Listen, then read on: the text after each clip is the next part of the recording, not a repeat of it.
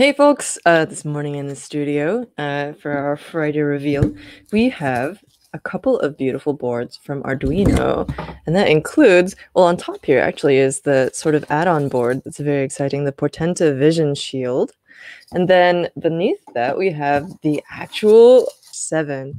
These are pro-level boards from Arduino. They're sort of a new direction. This guy has an incredible dual-core brain on it.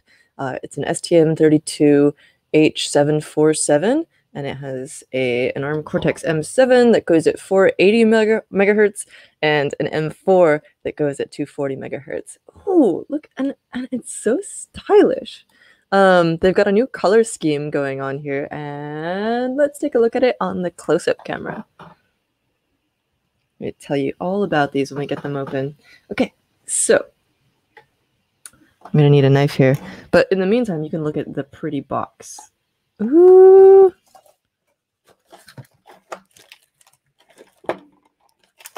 We're gonna use a pen because I can't find my knife. We are not going to use a pen.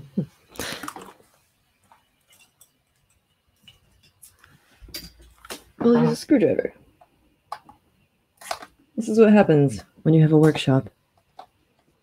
All right. So before we rip this open, let's take a look at the specs. So it says connectivity, BLE, Wi-Fi, and Ethernet. Yeah, so this actually has regular Bluetooth and Bluetooth low energy support. Its Wi-Fi support is it can act as both an access point or a station, or both. SD-RAM 8 megabytes, 16 megs of QSPI flash.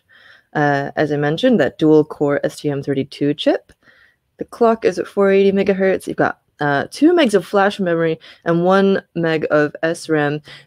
There's a number of ways that you can customize this board when you're ordering it at scale, and we'll take a look at those on the Arduino website in a second. Interfaces, you've got I2S, I2C, SPI, CAN, PDM, Ethernet, MIPI, DC, etc. 5 volts input and 3.3 volts operating voltage, 84 digital pins out, and you're wondering probably, how do you get 84 digital pins on an Arduino? And it's because of a couple of new connectors that they've got on here. 10 PWM, 8 analog, dimensions and highlights. Oh, this one has a UFL antenna connector, and we've got that Ethernet, an onboard crypto chip, display port over USB-C, and USB-HS. This USB-C port in here is doing a lot of work, as we'll see. Pretty. Oh, we've got a special Arduino authenticity sticker. I love stamped foil holograms. They are so cool. And inside, thank you for choosing an Arduino board and supporting the community. It's definitely a step above your usual Arduino packaging as well. It's not just a little paper box. You've got these little 3D tabs and stuff. Cool. Various information. And then this little holder for the board. Oh, come here. Oh, interesting. I didn't actually notice this little connector over here before. Is that your JTAG? No, it's got 5 pins. We'll figure that out. On the back here, what leaps out is these 2 80-pin connectors. These are ridiculous, and this is how you're going to connect these 2 boards together. But you could also connect all kinds of other stuff for high speed, lots of connections, and that's how you get those ridiculous amount of digital I/O. You've got your USB-C port. Again, that can act as a host or a client. And so you can use that as display port out. You can use it for power programming, as a USB hub, and all kinds of other stuff. It's ridiculous. Here's your Arduino chip. This is your STM32. Let's see what else we got on here. Reset button, classic. And then this little connector is also interesting. I haven't quite figured out what that is from the specs yet either, but we'll take a look at the website and see if we can figure it out together. First, though, I want to open up this Vision Shield. This is another really cool thing. So the whole thing with having 2 dual two cores on here is that you can do multiple operations at once. And that includes you can run original Arduino-style sketches on top of the Mbed OS. You can also run native Mbed apps. You can run MicroPython and JavaScript through interpreters. And you can run TensorFlow Lite. It's ludicrous what you can do with this board. Those two cores really enable a lot, and they even see it as being part of a computer system on its own. Okay, so that's where the Portenta Vision Shield comes in. You've got all these brains, and what you want to do is you put them to use somehow. So we have this Portenta Vision Shield board, which provides not only, as the name implies, a camera, but also two MEMS microphones that can do stereo audio with beamforming to figure out where your sound is coming from. And that makes it it gives it a lot of potential for smarts. Let's read the back here real quick. We've got professional camera shield for low power machine vision applications. That low power part is interesting as well. You can actually wake it from low power mode with, for example, detecting noises. You've got your HM01B0 low power camera, your two MEMS microphones, Ethernet connectivity. You can get this with either Ethernet or LoRa connectivity. SD card storage. So you've got an SD card slot so that you can store the results of your machine learning thingies, inferences on here. And your Portenta HD connectors. Those are these high density connectors. And JTAG for easy debugging. So let's show you the whole thing again. Another like beautiful stamped foil authenticity hologram. Ah! I'm such a sucker for holograms. I used to make them in college. Different type though. All right, cool. So what you'll see here right off the bat is this unpopulated area, and that's where your LoRa chip goes if you're going to be using that kind. But this one has Ethernet. You've got your little camera on there, which I'll try not to put my hands all over. You've got your two MEMS microphones with the beamforming capability, and again, these connectors plus your little SD card connector, and we can put these two together, but I'm not quite sure which way. Oh, they gotta go that way. That makes sense. Let's see if I can do this in a gentle and caring way. Oh! That's very satisfying. It's just a slight click, but they go together very smoothly. And there you have your full Portenta H7 and Portenta Vision Shield assembly. So let's take a look at the specs online, and we'll figure out more about how you can customize this if you're building your own sort of industrial professional product, because that's really what this is designed for. Here we have the official Arduino Portenta H7 page. This does come with a price tag. It is $103 for this one, for the main board, and then $47.15 for the Vision Shield, so altogether about $150. So, but with that, you get all this stuff. You are able to easily run processes created with TensorFlow Lite. You could have one of the cores computing a computer vision algorithm on the fly, while the other could be making low-level operations like controlling a motor or acting as a user interface in a more traditional Arduino-style kind of way. They give a few suggested applications. The two parallel cores they mention with the multiple ways that you can run the logic, Arduino sketches, embed applications, etc. It's got a built-in graphics accelerator, which is interesting. It has the possibility of connecting an external monitor to build your own dedicated embedded computer with a user interface, thanks to the chips on-chip GPU, the Chrome Art accelerator. And it also includes a dedicated JPEG encoder and decoder right on the chip. So they mentioned the two 80-pin high-density connectors. More about the Wi-Fi down here. We already sort of covered that, but yeah, it can handle up to a 65 megabytes per second transfer rate, which is cool. It is also possible to expose a series of different wired interfaces like UART, SPI, Ethernet, or I2C, both through some of the maker-style connectors. Of course, the actual board itself is shaped like Arduino's sort of new maker system. or through the new Arduino industrial 80-pin connector pair. The USB-C port, did we miss any of that? It's got a ton of different functions. It can be used to power the board as a USB hub, to connect a DisplayPort monitor, or to deliver power to OTG connected devices. Those are USB on-the-go little peripherals and things.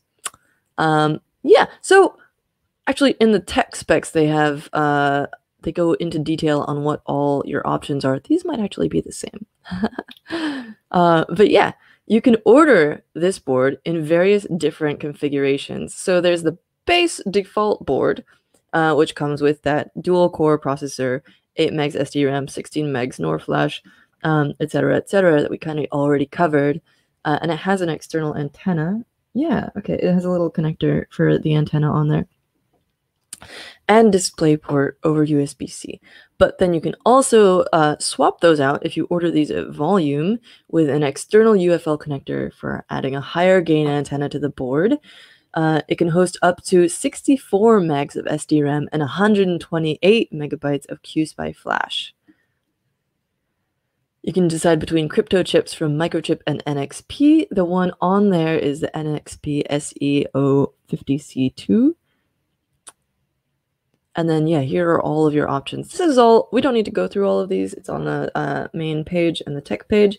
You can use it with the Arduino IoT Cloud, but one of the really cool things is that you can also use it with the OpenMV IDE. So OpenMV is a machine vision system developed by Kwabena Ajiman, who has originally created it for his own dedicated hardware, but you can use it with other systems now, including the Portenta, which is super cool. You just have to have version 2.6.4 or higher. And since it's now on 2.6.5, that's great. It's a cross-platform piece of software, and it can actually work for Raspberry Pi too. Oh, that's so cool. All right, yeah, and let's look at the Portentevision Shield now.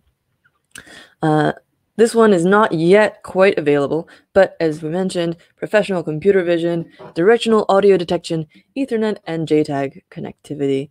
So you can find more about these. You can find the links to these in the description to the video. And then also I've put in links to our own articles from Alistair and from Gareth talking about each of these modules. And they go into a ton of detail on not only what the boards are, but what their implications are, what their potential, well, what's exciting about them. So here we go. The Shield, the Vision Shield, comes with a 324 pixel squared camera sensor. You can use one of the cores on the Portenta to run image recognition algorithms using the OpenMV for Arduino editor. And they actually have lots of tutorials about that on the arduino.cc website under Pro Tutorials. So you can check that out again in the link in the description. But they also have a bunch of them linked at the bottom of this page. Oh, in fact, there's a whole Portenta tutorials section. Cool. Wi-Fi access point as a USB host, BLE connectivity, blob detection using OpenMV. I think that's the one that we already had open here. Yes. But also a bunch of other ones. Updating the bootloader, creating a basic face filter. Oh! That's very exciting. Actually, this would be perfect for Halloween. I've been wanting to do like a face filter. It might be a little late at this point, but yeah. Debugging with professional tools. You have your JTAG connector on there. And that about it wraps it up for this one. But they've got a couple of examples on here, like if you're doing QR code detection with the camera. That's so cool. And that's your blob analysis. So remember to read through our articles from Alistair and Gareth if you want really in-depth information. This is actually from about 10 months ago, so there may be newer stuff out there, but it's a really good primer on the basics, including this interesting carrier board. And then you've got Gareth's deep dive on the Vision board. That about wraps it up for the online stuff. Let's see if there's any questions. Someone says, why the cost is too high? Well, if you look at what you're getting, honestly, this is designed for industrial, rugged applications. My assumption is that the price is this way because it is very small and very good at what it does. But, you know, to be honest, I don't have an exact answer for why the price is the way it is. It seems like you're getting a lot of bang for your buck, but it's true that there's other systems such as the Jetson and, you know, even the Arduino Nano 33 BLE Sense has a lot of cool machine learning capabilities, although it doesn't have that dual core system. You can get cheaper modules that do similar things, but to me it seems like it's well thought out and a good. It has a ton of functionality packed into here, and it is a very small form factor. And there's a lot of swappable options, like this Ethernet boy versus your LoRa option. Yeah, a lot of the comments here seem to be about the price, and I do agree. I think that's one of the standout things that might be a challenge here for this board. But Tariq says, what kind of stuff can you make with it? Well, as we looked at a second ago, with the tutorials from Arduino, you can do any of these things. So for me, it would be really cool to make a face filter with OpenMV. Although, you know, so I've got some projects running that involve taking pictures of wildlife. And I think it would be really cool to do something along the lines of being able to detect when an animal is nearby, which you could maybe do with either blob detection or some other kind of custom algorithm. OpenMV has a ton of examples already around, and there's a bunch of tutorials here. So I think that making a smart wildlife detecting camera would be really cool. Maybe be able to identify the species, maybe able to detect certain aspects about them. I don't know. I don't want to give away too much about this project, so but yeah. There's sort of a ton of things that you could do with that image and audio processing that I think would be very rich to explore. And yeah. So that about wraps up our questions. Be sure to check out the links in the description below for the articles. We got one more question in. Warren says, also, I think since it's not made particularly to the private sector or users, as they don't manufacture a big amount of these as they go by demand, I suppose, presumably referring to the pricing. Yeah, it's definitely not designed as a hobbyist tool like most of Arduino's things. This one, they even made an entire whole new website for this series, the Arduino Pro website, which has its own like black or charcoal and lime green branding. And so it's definitely designed for a different tier of consumer and not your sort of standard hobbyist. All right, that is going to be where we cut this off for today. But thanks for joining us. Be sure to check out the links, as I mentioned in the description. Stay tuned for next week. We'll have more cool stuff for you. And as always, hack on.